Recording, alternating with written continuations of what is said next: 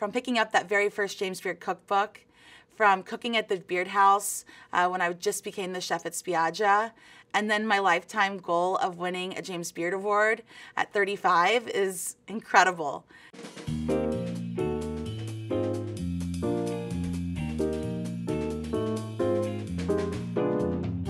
I first became aware of James Beard when I went to the awards. I went to the awards when I was the chef at Spiaggia Restaurant, when we were nominated for Outstanding Restaurant, and that's when my eyes were like, whoa, this is a big deal. What's great about the awards is that voters are previous winners. So it truly is recognition by the people that we know, that we cook with, our friends, our competitors.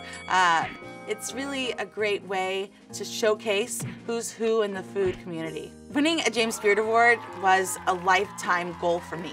We opened Monteverde in November of 2015. I was shocked to see my name on the semi-finalist list for Best Chef Great Lakes.